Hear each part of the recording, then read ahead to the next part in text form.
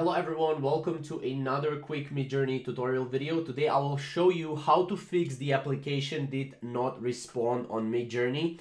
Now there are several different things that you can do, and as you can see, this is a generic error with all Discord bots, right? So whenever a bot does not work, you will get the application did not respond, right? So for example, if a Midjourney bot is not working, what you can first do is you can go to their Twitter. On their Twitter, make sure to basically go through their Twitter and make sure to see if their servers are up and running. If their servers are not up and running, that means that you're getting this error just because of that. So you will need to wait more time in order for this to disappear, right?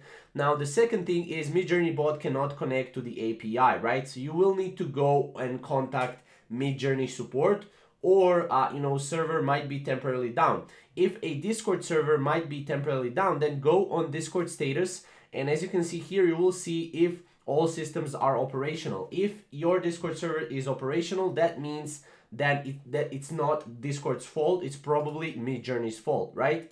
Now, as you can see, you cannot do anything to fix it right away. Most of the times this is a server error, but what you can do is you can remove the bot from your server and add it to your server again, or you can try and put in another prompt again and try if that prompt works. If not, then you will need to wait just like everyone that gets this error, right?